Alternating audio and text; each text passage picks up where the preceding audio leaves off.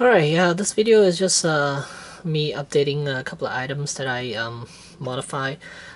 First, we'll go to the NECA Freddy glove. I think this is from the Dream Warrior.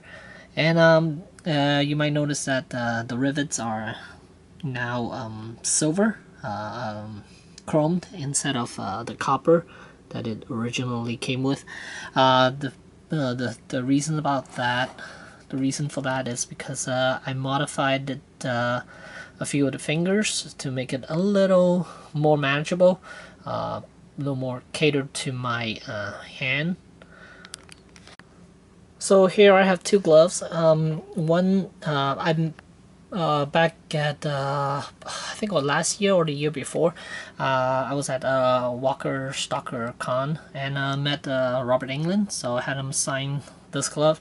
So which means that I will never wear this again because he actually tried it and then took a picture with me with it on. So yeah, so this is it's just for display from now on, and here's what he wrote.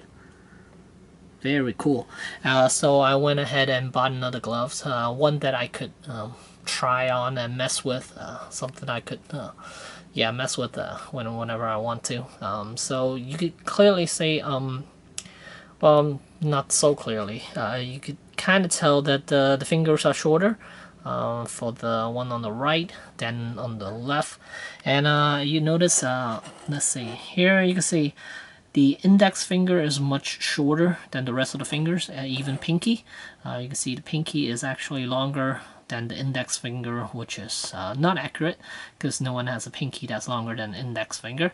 And then the middle one is pretty pretty tall, pretty long, but the fourth finger should be a little bit shorter as well. And the modified one, you can see the index is a little longer than the pinky, and the third and the fourth fingers are not the same height, and that's what happened. I basically took the rivets off and then had to cut the bottom of the index. Well, no, not the index, the middle, fourth, and the pinky. All three of these has been chopped off. Actually, the lower section has been cut off, and then I drilled another hole for the plate to go through, to line up with the plate, and then attach my own rivets on there, and also mess with the articulation a little bit. If you have this glove, you'll notice the joints are pretty stiff. It doesn't really want to move, but now mine it's very loose, and I think that's how it should be when it comes to a glove. And here you can see the pinky is a little is still too long.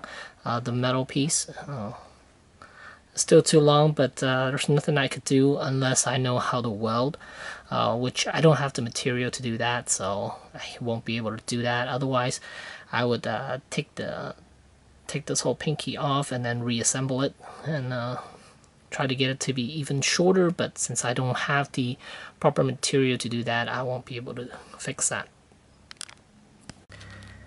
And here you can see the fingers are actually dangling and the joints are really loose. That's how it should be, and in order to do that, I'll show you how to fix that problem. Alright, so what you need is a plier, and all you need to do is pinch this section right here. Pinch it close a little bit so it gives a little bit more room between the rivet and the joint.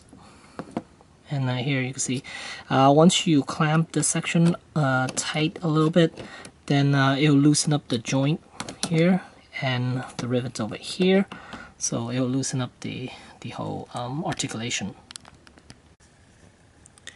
And here you can see how smooth it is now.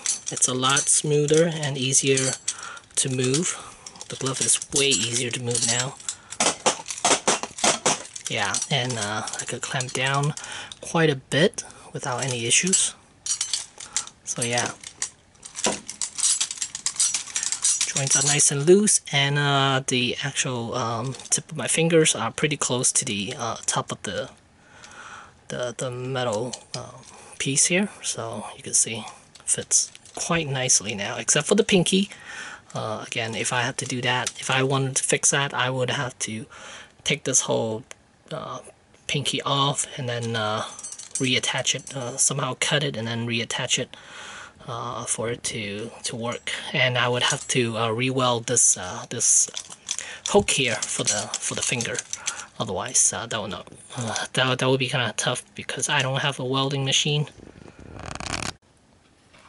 And another thing I modified was the C-3PO from Sideshow, and here you could notice, you will see that he doesn't have, he's not sweating oil anymore, at least not as prominent. And the reason for that is because I was able to scrape some of those well, weathering off of his head.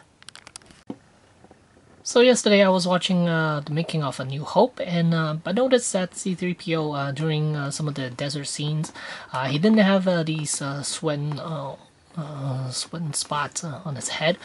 He wasn't sweating oil, and I figured, you know what, it is time for me to do something about it. I want to fix it, and initially I was wondering how am I going to do it, because I'm afraid that I'm going to scratch off some of the gold paint. So what I used, what I tried was I used a Q-tip. I mean, no, a toothpick. Initially I was using the pointy tip, and I kept scraping and scraping. It didn't do anything. But then I started using the end part. I don't know what it is about the end part that made it work. But maybe it's a little rougher or smoother, I'm not sure. But initially, I didn't try it on the front of his head. I tried it back here, like right this section. So I started scraping it, adding a little pressure, a little more, and then I noticed it started making this kind of like when you're scratching a chalkboard, and it gives you that squeaky sound.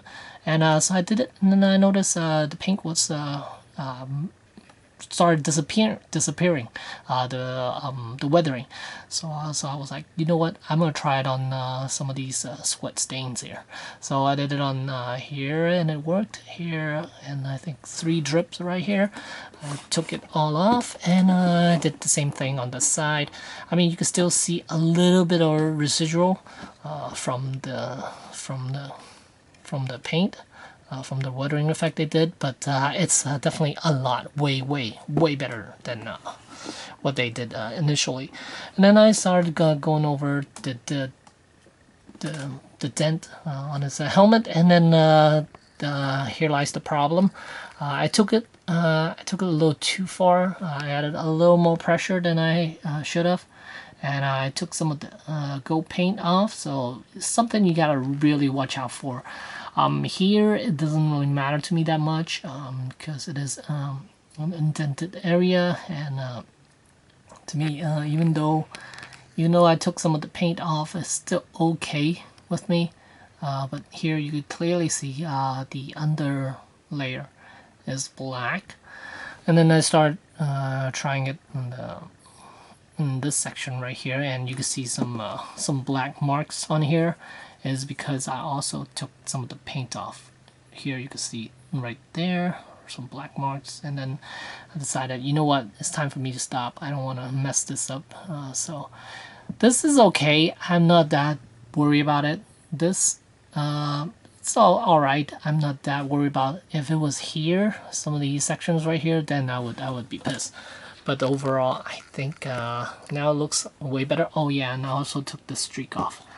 I know in the film it has this streak, but it wasn't like that long, so I took some of these off. I basically took the whole thing off, but still, you can still see a little bit of it here and there, but I'm okay with it. So if you decide to do this, be very careful, because like me, you might end up taking off some of the gold paint, but so I highly recommend trying a couple of spots on his backside first. See if you could take it off. If you can, then go for it. But if you aren't But if you aren't anal like me, because every time I look at the C3PO, I'm so pissed. It just makes me so angry that they added these streaks on there, which it's not necessary. It wasn't on the prototype either, but they added. But so now I was able to take them off, and I'm happy with the result. And now I don't mind looking at C3PO all the time, because it is a nice figure. It's just the weathering.